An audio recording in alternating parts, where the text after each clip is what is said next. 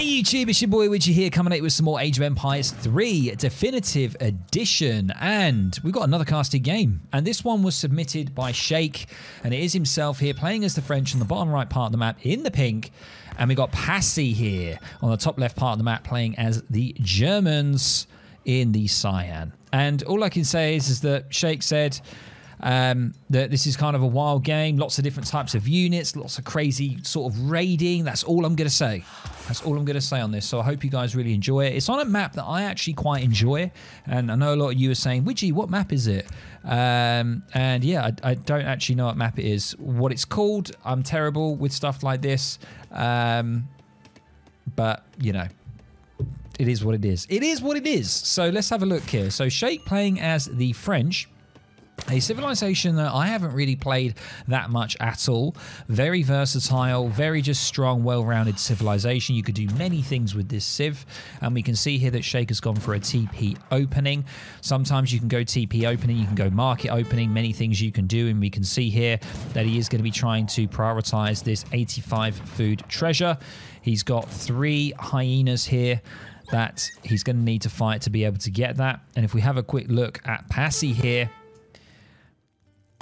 we can see that he is just grabbing himself a treasure as well. 100 XP is going to be coming in, and he's getting his first card here. Let's have a look at Passy's deck. Here it is in the flesh. Very, very standard, guys. This is a sort of bread and butter German deck here. Very, very standard.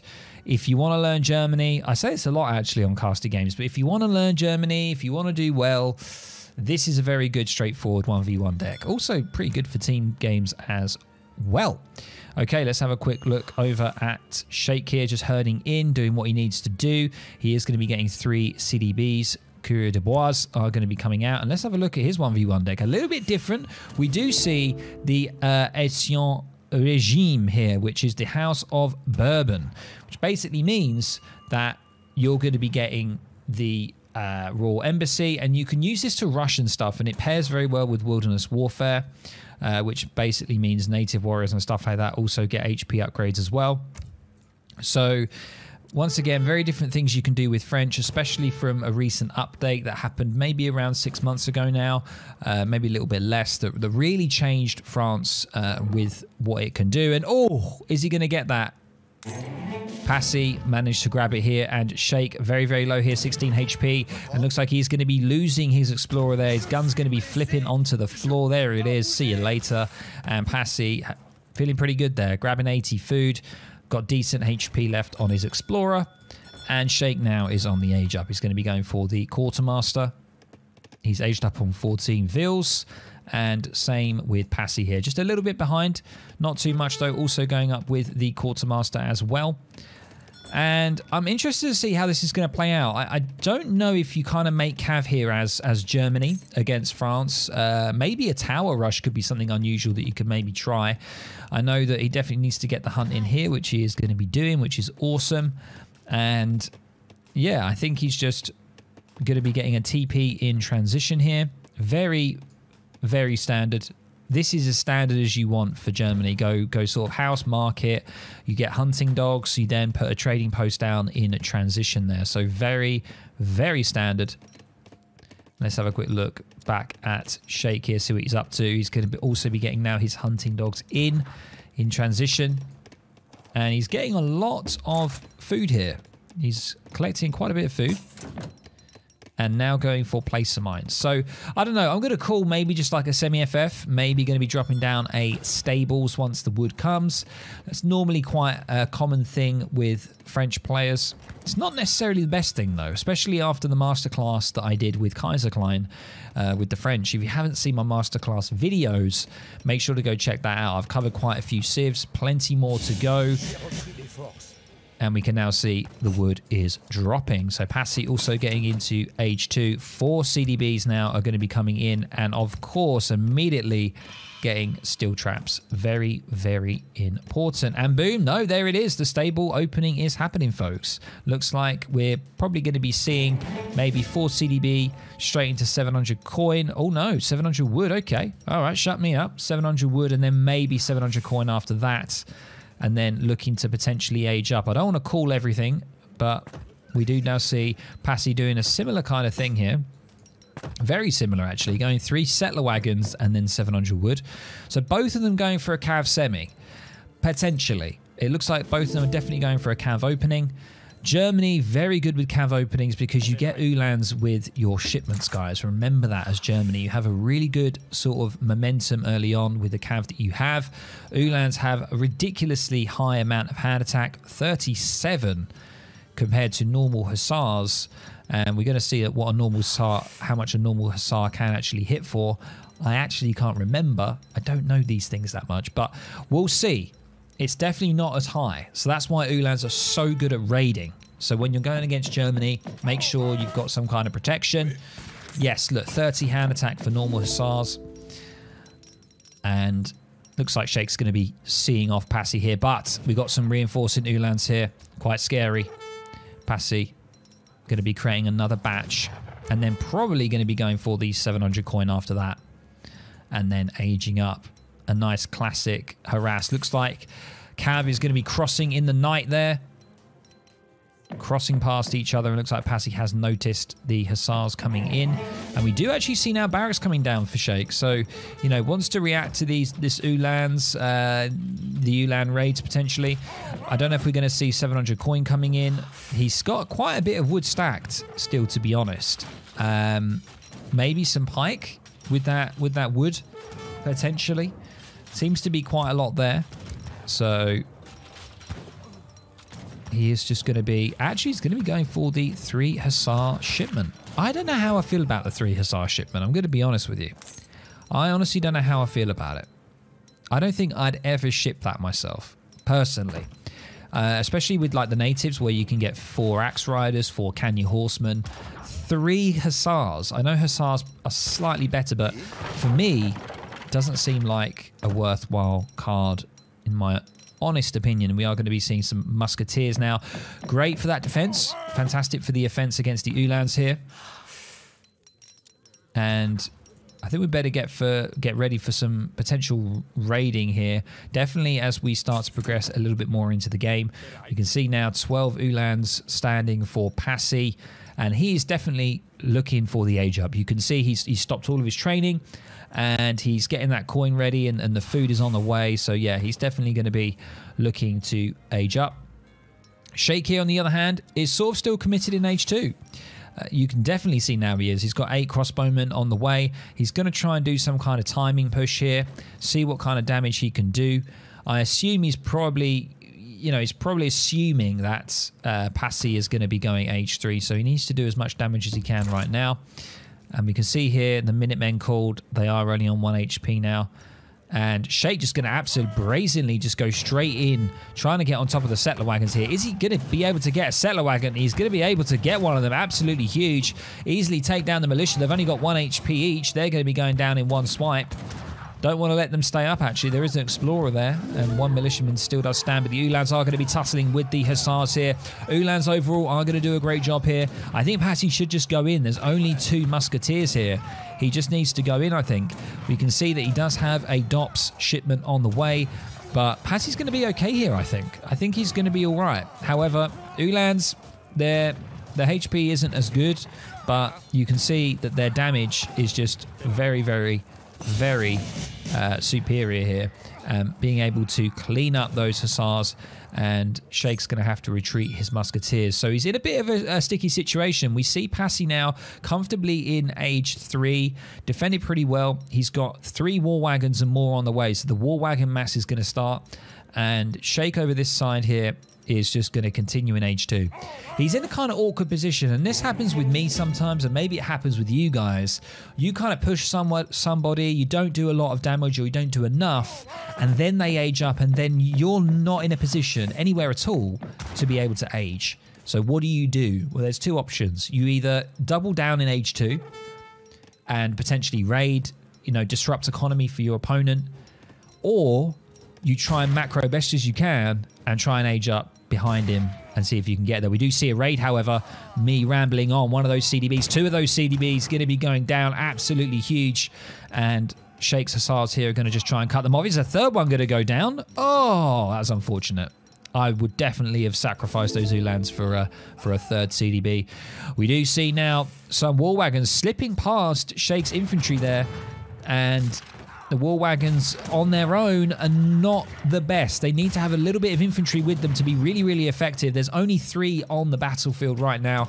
Passy has got some skirms on the way though, but he needs to be careful with this though, because he doesn't want to lose these so easily. One of them is going to be going down, and the crossbowmen doing a fantastic job. Another one's going down, and wow, clearing up those 3 war wagons. That was a really good trade for Sheik there, doing a fantastic job at snaring the war wagons as well with the hussars. And he's actually now looking in a pretty good position, okay position. He just needs to hold for the onslaught of shipments from Passy. Because if you guys have never played against Germany, or you've played Germany before, the shipment tempo is nuts in Age 3, especially if you go for like a semi-FF, which Passy has gone. We can see that he's still sort of poking around here with the war wagons. And let's have a look at Sheik here. Is he actually thinking about aging up? He is. He's already doing it. Fantastic. So he's going for the Exiled Prince, the fast age up. And he's also taking the native TP. Very, very nice TP on this map. You get the Berbers. Berbers are fantastic because they give you Berber nomads, which are extra sort of buffed villagers, very good at gathering natural resources, but they're bad at farms and stuff like that. So very good to get them as early as you can. And we can see actually over here, I'm so sorry, we can see some raids here going on. I've just missed that one. I apologize. I don't know if any CDBs were lost, but Sheik's going to have to really protect both his north and south hunt here. And it looks like Passy is moving in. And this map is really harsh on hunts, guys. Really, really harsh. They either go right to the corner of the map like here, or they sort of go further out into the map. So you've really got to keep an eye on where your hunts are going. Think about your future hunts as well. And we can see Passy doing a good job sort of clearing Sheik off of that hunt there. And he's going to lose that. So he's going to lose that food economy. And his only hunt that he has available is this one right here. And he has one on the left side here that he could potentially go out to as well. We can see, though, that he's macroed perfectly. He's getting the Vet Muskin. He's got that in already. He's got his 2 Falcons from his shipment. And he is now training Berber Camel Riders. Now, Berber Camel Riders, I thought, were like heavy cav. But they are light cavalry. And we can see here, they do bonus damage against shock infantry and cav. So, they are very good against any kind of cav unit. They're basically like a pikeman on a horseback. They're pikemen on horseback. That's all you need to think about them as. They're light cav, so skirms will counter them. And we do see Passy with quite a few of them here. So we're going to see an engagement here. The classic 2 Falcon push with the crossbow musketeer with some Berbers. So Berbers are going to be getting stuck in. They're going to be doing some juicy damage. Only 5 of them, but look at the damage. Passy just ignoring them, trying to just go straight round to the Falcons. That is unfortunate that they were not protected properly by Sheik there. Both of them are going to be going down. But look at the Berbers clearing up. Just with those 5, he's only lost 1 Berber, and he's just cleared up all of those Ulans there. That just shows you the power of natives, you know, understanding natives on maps. And we can see now he's looking in a pretty good position. And he is just going to get the musketeers stuck in. He's just going to get them in melee. He's going to try and shut down those war wagons the best he can right now. And we can see some skirms now on the way for Sheik, and he's continuing with the Berbers as well. Another 5 of them coming out right now. And he hasn't got them upgraded. He hasn't got them upgraded at the TP. And, you know, Passy in a bit of a sticky situation. Sheik on 27 vils, Passy only on 21. He does have settler wagons, but also Sheik has CDBs. So we can see now that he's forced to go over this way. And maybe Sheik with the vision. Let's turn the vision here. We can see the dead deer is there on the left, so maybe he's going to be able to see it. Maybe he's going to try and raid there. He is going to be moving over here trying to get a raid with the Berbers. There's some juicy raids here. Is he going to spot the gold mine? No, he's not. And they've got to get on back. But don't worry, Berbers don't do a ridiculous amount of damage. They do have a negative multiplier against villagers, so they're not that scary. They're not terribly scary, but look at their HP. You know, as a light cav unit, 300 HP is very, very scary.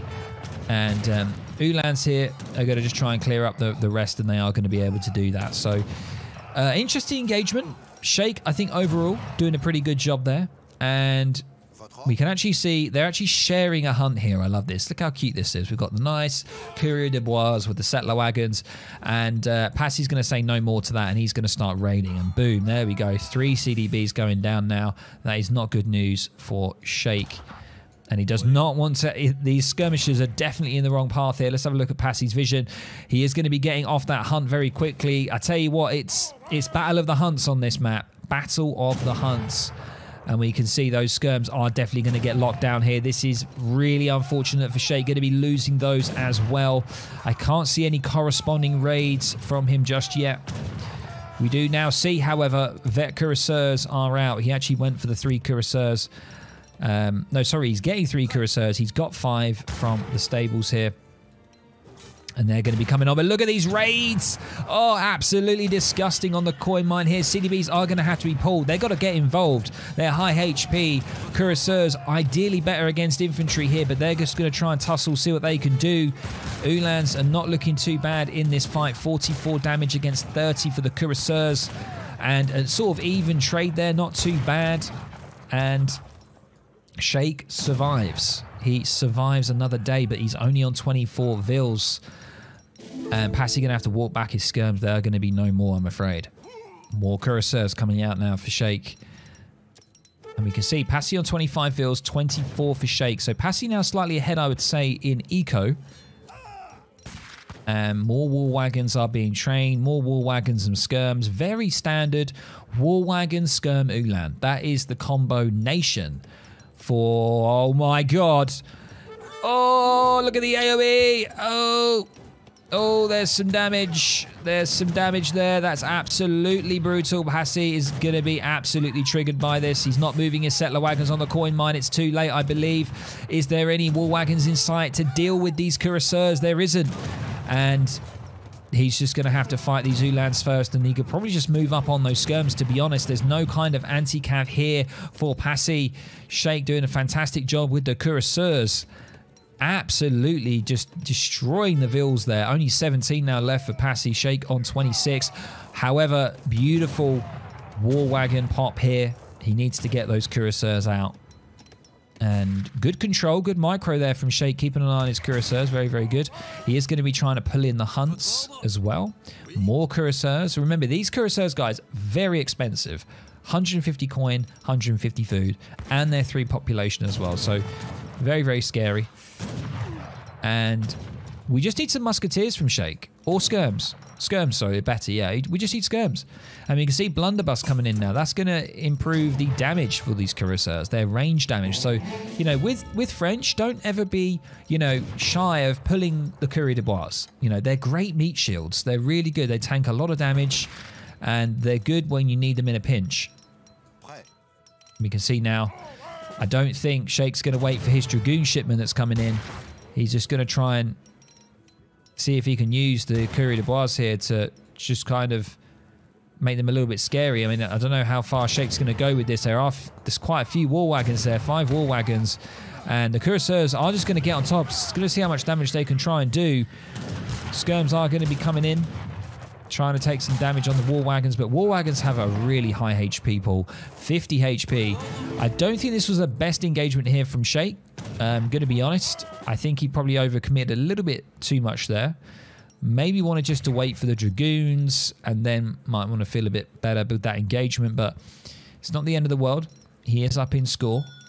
As I mentioned, 27 vils. He actually hasn't gone for the Berber Nomads, I don't think. Has he got Berber Nomads? I don't think he has. So he went for the Berber Cav, but it's something else. You've got to really kind of macro food and wood here, and CDBs are just going to try and get stuck in. But look at that damage. 1 volley from the CDB. 1 volley does like nearly a third of the damage to the war wagon here with this many. We've got quite a few here, like 10 CDBs, I would say, 11. Dragoons are just going to try and chase them down. I think the war wagons are okay here, but the GG is called from Passy. And there we have it, ladies and gents. I think the eco damage was just too much for Passy, and I think he ran out of tempo there with cards. We can see here that he shipped so many unit cards. Look at that. 5 unit cards, and unfortunately, it was just not enough. Running out of hunts as well, getting challenged on the map. Didn't have the wood to be able to even think about going into mills. Shake, great choice there. Real clutch, coming in with the native TP with the Berbers, shutting down the Ulans in that. 5 of them taking down like 12 Ulans, and there were still 4 of the Berbers left. Absolutely insane. Well, there we go, guys. I hope you really enjoyed this cast between Shake and Passy. Let me know down in the comments below if you've played French before, if you've done a style similar to this on this map. This is kind of a favorite map for me, but it's also one of the least favorite, if that makes sense. Like, when I do well on this map, I really enjoy it. When I'm not, I really hate it. If that kind of makes sense. I don't know, maybe I'm talking rubbish, but guys, thanks very much for joining me on this cast, and I'll catch you in the next video or the next stream. Catch you later, guys. Bye.